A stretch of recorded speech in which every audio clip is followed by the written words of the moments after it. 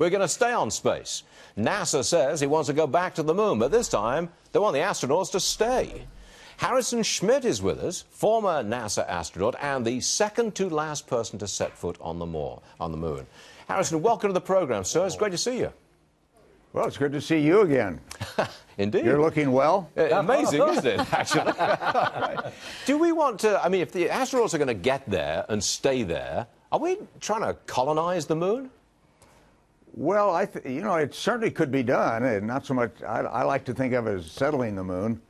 There are resources there that can support settlements and very large settlements. So just about everything you need. You can make water, you can make oxygen, you can have power of various kinds, including fusion power. There's a fusion fuel on the moon called helium-3.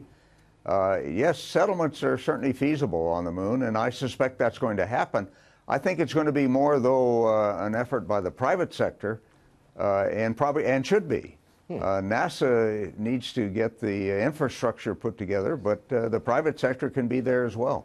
Do you think that this is a kind of a space race, in fact, get to the moon and stay there before China gets to the moon and colonizes it?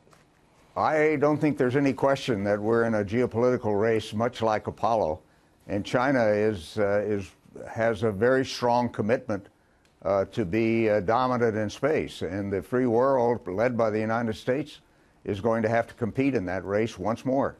That's the primary issue, I think, more than anything else. Now, go back all those years.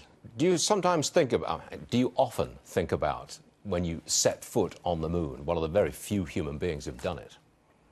Oh, I think about it all the time. I'm writing and speaking in related matters. I also stay very active in the scientific side of things.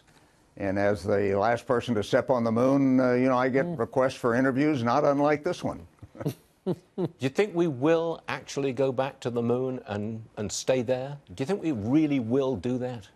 Well, the President and the Vice President certainly have proposed that we do that. The directives are out there. The big question in my mind is whether NASA has fully committed to do that, to implement the President's directive. And we'll just have to wait and see how that works out. Harrison Schmitt, it's great to have you on the show today, especially this particular day. Come back and see us soon, will you please? Well, it was a great day. I was in mission control when this all happened 49 years ago, and Neil was a great friend of mine, and it's just wonderful that you're acknowledging the day and celebrating it. We are indeed. Harrison Schmitt, thank you, sir. We appreciate it. We'll see you again soon.